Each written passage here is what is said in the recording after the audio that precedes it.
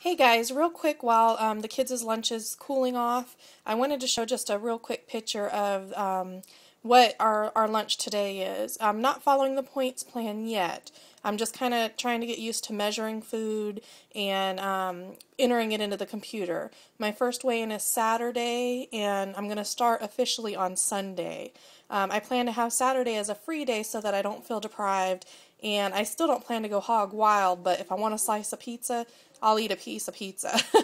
I want to say that this is not what I would normally eat, the quantity.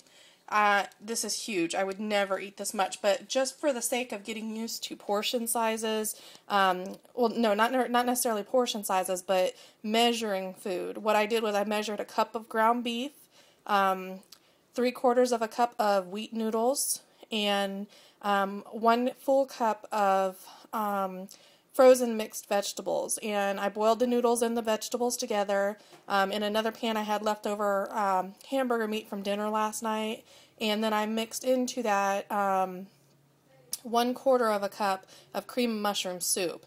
And like I said, I don't usually eat this much, nowhere near this much. I probably won't even eat probably even 1/4 of it, to be honest with you. I don't usually eat a whole lot of food like this, but I measured it out just for measuring sake, and I'm going to see how much I can eat, and then I'll see if I'll have the rest for dinner, or I'm really wanting a big salad today, so I may eat it with a big salad, a little bit left over with a big salad tonight. But I just wanted to show measuring the food. If I measured as much as I did today for lunch, I'd probably actually eat more than I normally would.